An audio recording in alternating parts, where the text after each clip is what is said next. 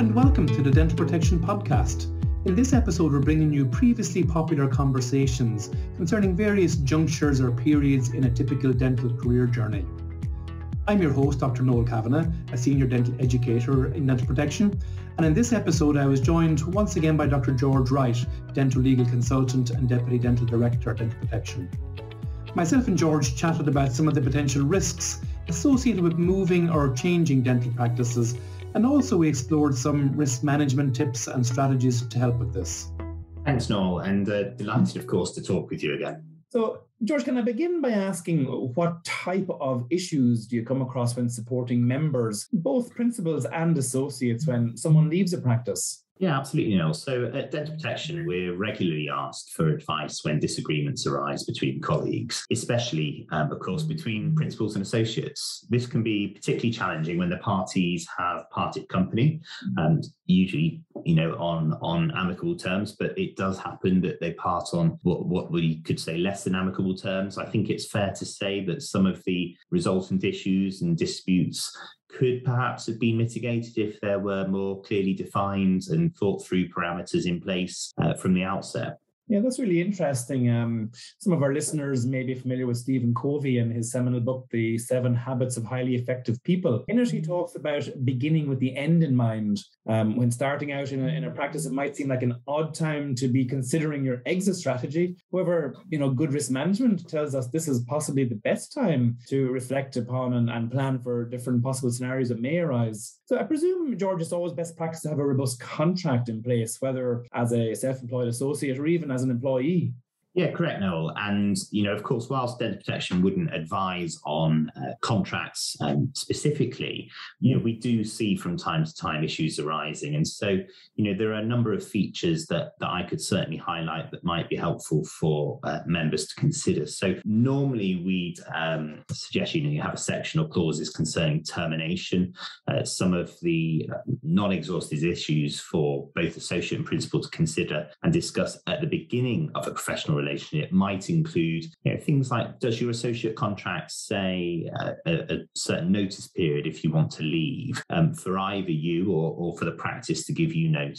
Are there any restrictive covenants after departing the practice, i.e. stopping you from working within a specific geographical radius? Now, these are things that you might not consider an issue whilst you're going into a relationship, but often, if you do decide to leave, you don't want to be in a situation where you're too restricted on where you can move to. Sure. So what are the financial arrangements for outstanding patient bad debts when you leave? What else? Gosh, have you considered how both parties would negotiate any disputes between yourselves? And then a few more just for the sake of completeness. What are the arrangements for providing locum cover for sickness or parental leave? Many contracts place this onus on the associate, which can add additional stresses at an already difficult time. How are the costs going to be shared? So in a former practice I worked at, there were obviously lab fees to consider, but also I would refer patients to my hygienist. So how are those fees and costs going to be shared? Yes.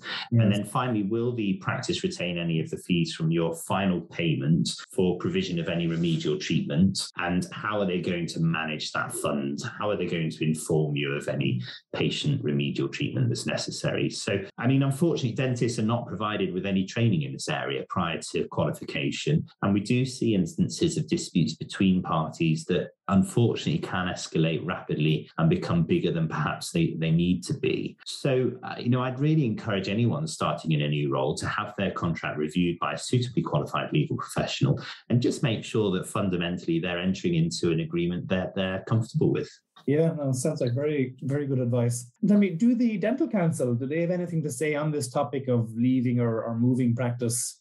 Yeah, actually, interestingly, they do. The Dental Council's recently updated code of practice, in fact, relating to professional behaviour and ethical conduct states, and I think it's 14.1, that if you leave your dental practice, you must arrange continuing care for your patients who are undergoing active treatment. With your patient's consent, you should transfer care to a colleague or arrange to refer your patient to another dental professional. And then at 4.7, they say that if you accept a patient for treatment, you must do your best to complete the agreed course of treatment safely and to a satisfactory standard. Now, these are therefore important considerations to bear in mind when leaving a practice.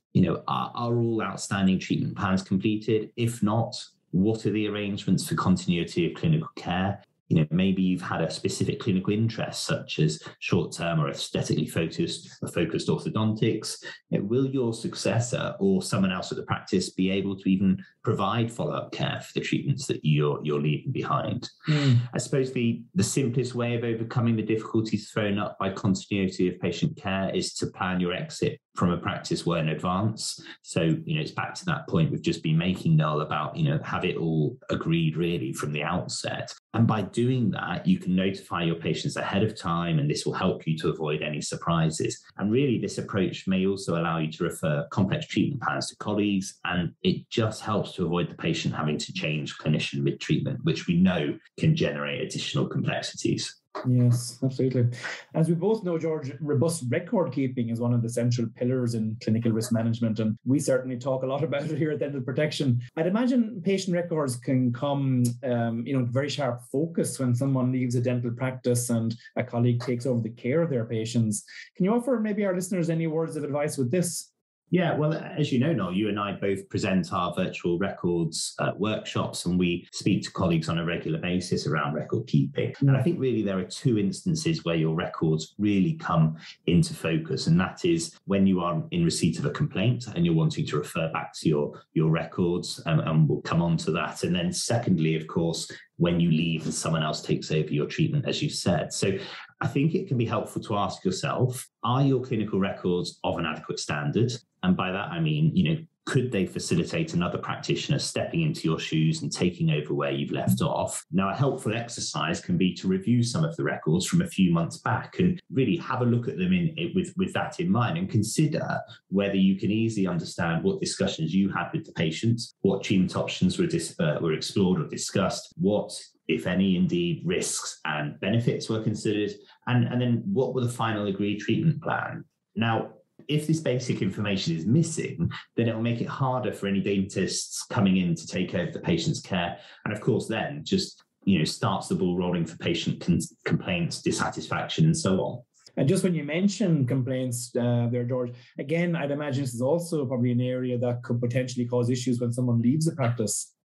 Oh, yes, certainly. We do see a number of complaints that arise with new dentists coming in, dentists leaving practice.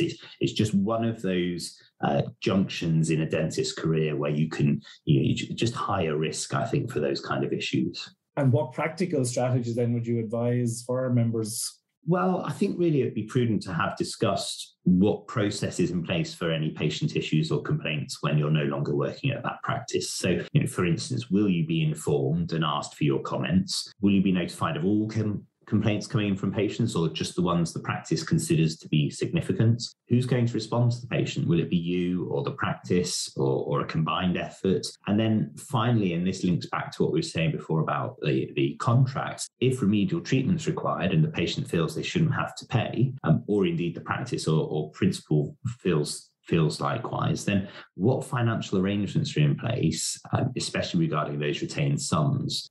Of course, what if you disagree with the practice's approach to complaints? At Dental Protection, we do occasionally see difficult situations arise out of disagreements surrounding how complaints are handled, particularly after the treating clinician has left the practice. Now, ordinarily, I'd say it's preferable for the practice to inform the treating dentist of any complaints made, so that they can then provide a response to the patient, having an opportunity to review the records and, of course, contact us for advice. The risk of the practice attempting to handle the complaint is twofold, really. On the one hand, it's very challenging and actually ordinarily inappropriate for an individual not responsible for the treatment to comment on the clinical issues. Perhaps more significantly, I think the complaint may not be handled as the treating dentist would like, and this can occasionally cause unnecessary escalation of the complaint.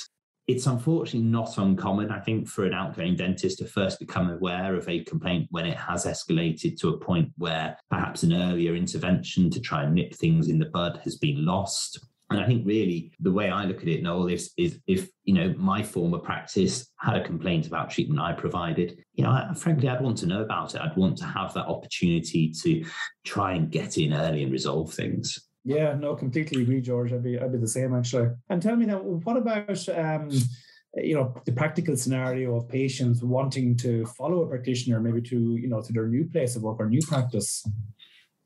Well, that's a very good question, Noel, actually. And I suppose it's not unusual when you leave a practice, particularly if you continue to work in the locality, that some patients may indeed wish to continue to see you. Patients do sometimes request the details of where you now practice. And again, what will the practice policy be? Can records be forwarded? Of course, patients can request their records and facilitate that. But, you need to consider reference to ownership of the records, who is responsible for those records. It's also worth highlighting, I suppose, that the regulator, the Dental Council, have a view on this. And so again, in their 2022 code at 16.6, I think this one is, they state that you must not canvass patients directly or try to persuade patients to leave another dentist or practice, and that this is particularly important when a dentist is leaving a practice. On the other side of the coin, you don't want to be seen as obstructive or evasive when asked by patients about where you're leaving to. It's actually quite a difficult conversation to have when you're trying to be a bit cagey about your arrangements, and that can just raise unnecessary alarm with the patient. So a simple discussion with the practice principal to agree on what you can say when asked will avoid any unnecessary conflict. And again, that's one conversation you might want to be having right up front when you're first joining the practice. So, you may, for instance, wish to reach an agreement for patients undergoing treatments such as, I mentioned short-term orthodontics or perhaps implant treatment, where it may be preferable for you to continue the treatment and avoid the patient having to switch dentists mid-treatment. Yeah, absolutely. And just before we wrap up this episode, George, any final tips to give our listeners? Yes, I think, unfortunately, when changing practices, it's not uncommon for issues to arise. As with many of the dental legal issues we see here at Dental Protection, communication really is the key to early resolution and avoidance of any unnecessary escalation. The value in parting on good terms can't be overstated. And I think, likewise, it's important to keep in touch with your former practice, particularly in the early days and months after your departure, just keeping them updated if your contact details change. Now, we know that people do depart practices under less than amicable terms, but the more you can do to try and just keep those channels of communications open and positive, I think will stand you in good stead. And really, hopefully, by following some of these basic principles, changing practices can be easily managed with minimal stress. As always, of course, Dental Protection's team of dental legal experts remain on hand to answer any specific concerns that may arise before, during, or even long after you've moved on to pastures new. And I'd really encourage anyone that's facing any difficulties in this situation to get in touch with us, really, and we'll have a chat. Yeah, no, super. So on that note, I'd like to thank George once again for sharing his thoughts and certainly very practical advice. Thank you for listening to this podcast. I hope you enjoyed it. And if you have, please do tell your friends and colleagues. We're always interested to hear from you, and do let us know if you have any ideas or suggestions for future podcasts.